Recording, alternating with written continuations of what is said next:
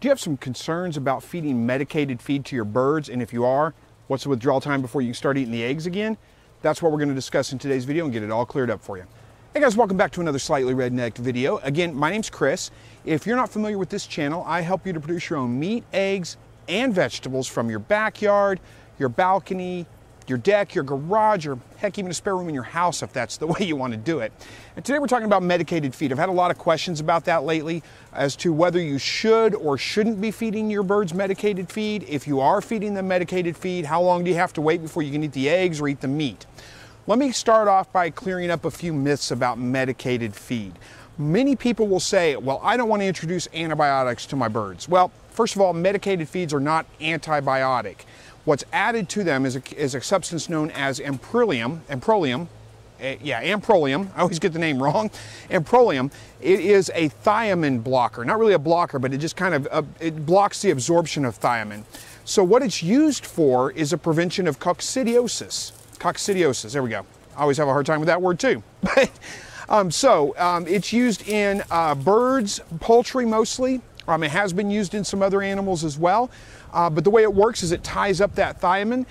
The bacteria that causes coccidiosis, the coccidia bacteria, requires thiamine in order to be able to thrive. So it doesn't treat doesn't treat coccidiosis. It's meant to prevent coccidiosis from occurring in your animals.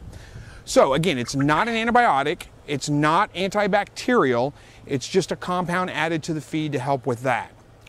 Now, the possible side effects of amprolium with your birds are going to be would be the same as what you would notice with a thiamine deficiency. So that would be like central nervous order problems, weight gain problems, some of those kinds of things. But the amounts that are in a medicated feed are so low, it's probably not going to affect your animals at all, no matter how much you feed to them. Now, if you have concerns about feeding that to your animals and you're worried about whether you should eat the eggs or not, the FDA has come out and said eggs are perfectly safe to eat, that the amount that's in the feed is such a small amount that it poses no risk whatsoever. I don't know if I really buy that or not. I mean, there's no study I could find anywhere that showed any kind of ill effects on any people. There was a study done on rats for over a 2-year period, and the rats were fed large amounts of this, not what was found in chicken feed, but much higher amounts for the course of 2 years. The only ill effects that they found were that they kind of gained weight a little bit slower than the other animals that were fed regular feed. So, it's probably not a huge concern. It's nothing I would panic about. If all I could get was a bag of medicated feed, I really wouldn't worry about that. But at the same time, if I have a choice, if I got medicated or non-medicated, I'm going to go with the non-medicated. I think that if you are going to see any kind of problems with that, it would probably take a very long time. Like if you're eating eggs from those birds every single day over the course of many years, then it might present itself as a problem. And again, what you would notice is things like central nervous issue problems that look like a thiamine disorder, thiamine deficiency basically is what they would look like. Now, whether you should use medicated feed or not in your birds is really a personal choice for you. If you have problems with coccidiosis in your area, if it's a very common thing and you've had problems with your animals, then yeah, you may want to add some medicated food, especially to the young birds when they first hatch out, to prevent them from getting it, or at least be able to deal with it a little bit better. Again, it's not a treatment, so if your animals already have it, the medicated feed is not going to treat that and cure that. It's just a preventative.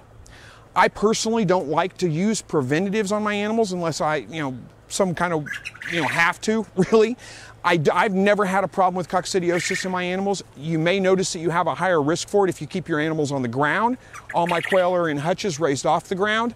It's not impossible for them to get the disease, but it does lower the likelihood of that happening. And I've never had that issue in my animals. So if you don't know what that is, it's a bacteria. And the way that you would spot it is if you're butchering an animal and it has white spots on the liver. I mean, it could be many things, but that's a good indicator of coccidiosis. So if you're not seeing that in your animals, you probably don't have a problem with it. It's probably nothing to worry about.